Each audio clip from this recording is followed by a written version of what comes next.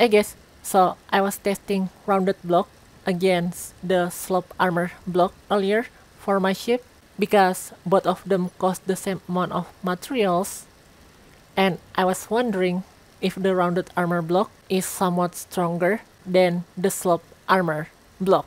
So at first I thought their only difference is that the rounded armor block give more protection or concealment because it's bigger, and against normal projectile they receive the same amount of damage, as you can see here, 91% and 91%.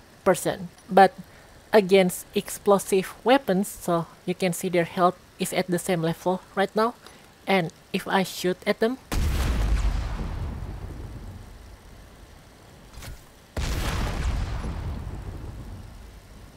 (57%) and 76%.